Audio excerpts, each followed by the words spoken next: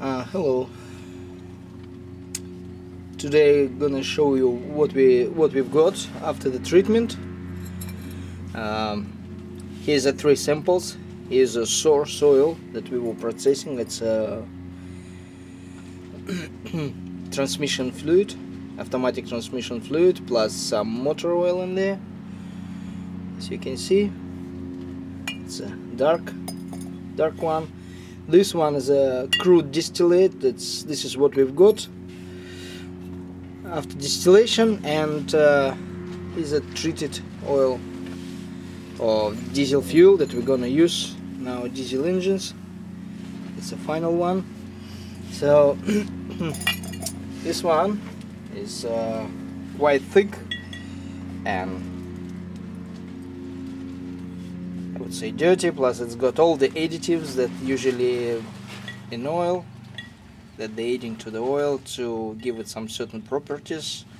We don't need it in our engines. Our second sample is what most people who distilling the used oil is getting. It sounds like okay, sort of honey color, but still contain a lot of tar and everything, and you can tell it because of color. It's not like the transparent one. It's not like a diesel fuel,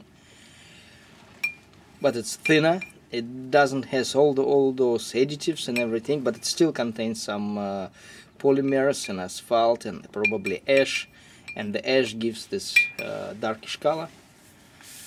And the final one,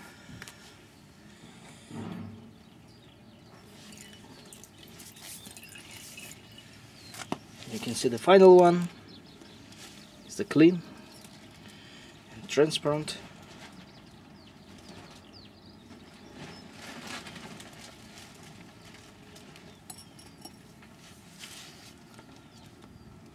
If you compare it with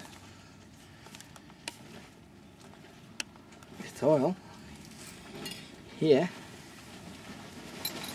and here, you see the big difference. So it's absolutely transparent, absolutely clear, and this one is good for your engine. There's no additives, no tar, no ash, no nothing. This one is just semi-product.